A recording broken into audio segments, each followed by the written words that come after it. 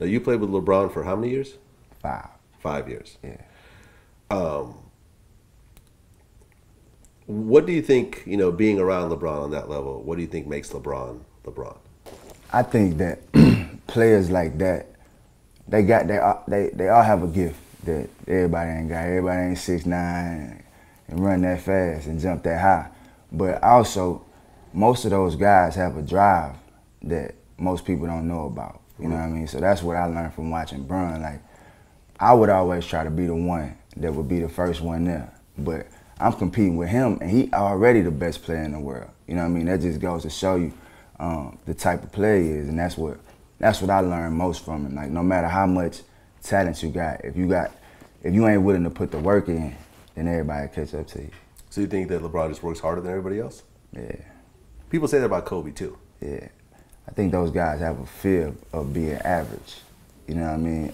That's interesting. A fear of being average. Yeah, they don't want nobody to even think that they can match them. You know what I mean? And so I think once you put the work in, like that kind of work, it breeds confidence because you know you've been in the gym and you know you've been working, so you just get out there and do it and play free. You add that with the gifts, and nothing can stop it. So you were on the team when he left Cleveland. Yeah. What was the effect on Cleveland when LeBron left? The effect on the city, whew.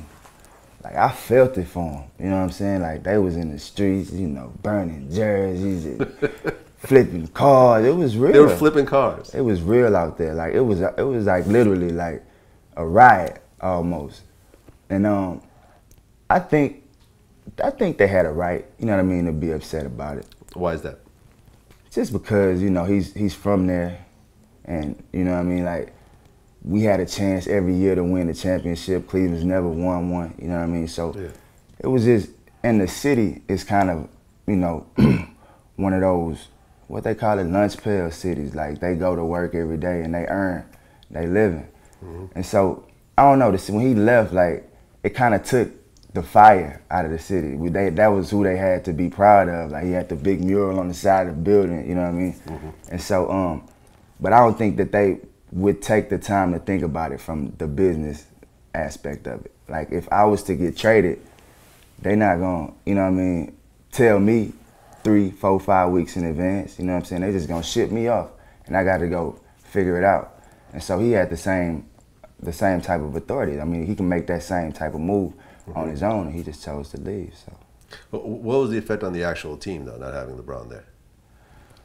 I mean, I was just mad at Bernie because he ain't give us no time to get nobody else. You didn't give that, like, I mean, 6 month notice? Yeah, I mean, you the best player in the world. We got to get something. Like, we didn't get, when he left, we didn't have a chance to go into free agency or make no deals or nothing. So we just had to just fill Bron's spot with whatever we had. And that's kind of tough.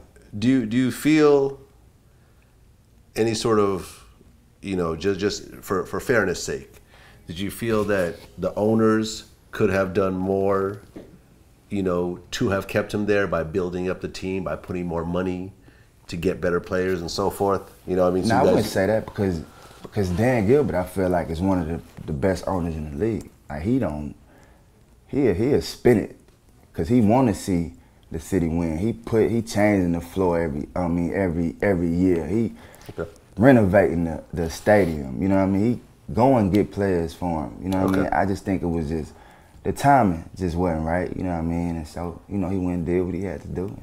And now he back. Wait, we went to Miami. He won 2 championships.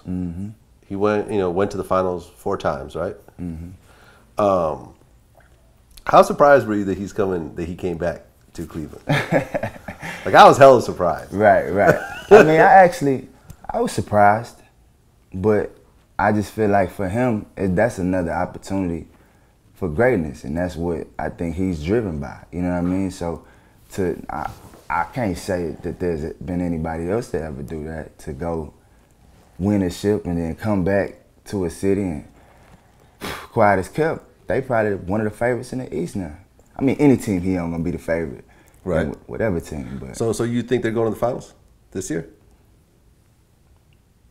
Yeah. Yeah. I would say that. Because I think not just him, my little brother on that team too, I don't think everybody has gotten an opportunity to really see him rock yet. So they kind of seeing it with USA. Kyrie he another one of them just blessed for no reason. Just People, I mean, a lot of people say that maybe not this year, but they see in the next couple of years, Cleveland start winning championships. That's what I've heard. Yeah. You know what I mean? But I always say, I mean, now there was kind of a debate, you know what I mean, as far as Kobe and KD and all that. But when it comes to all-around player, he's the best player in the world. So he has an opportunity to win a championship every year. It just depends on, you know, luck, depends on circumstance, coaching, how they come together. But I feel like whatever team he on got a shot at it.